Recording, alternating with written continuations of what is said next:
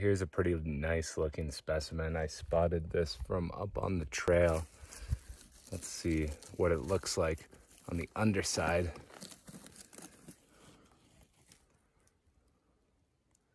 It's pretty good looking. As these start to age, the pore surface starts to turn yellow or even green when they get really old, and it starts to get not quite as good to eat. And they generally get eaten up by other animals such as like insects or worms or stuff like that.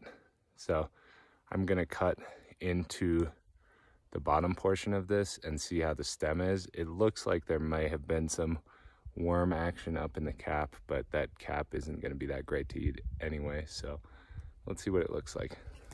So generally when I find mushrooms in the field, I will cut off the dirt section so it's easier to clean them when at home. And as you do this, you can see whether the flesh is good to eat, and you can see that there's been nothing in here really eating it. And the part that I've cut so far, see what we're working with here. Just cut off the dirty part.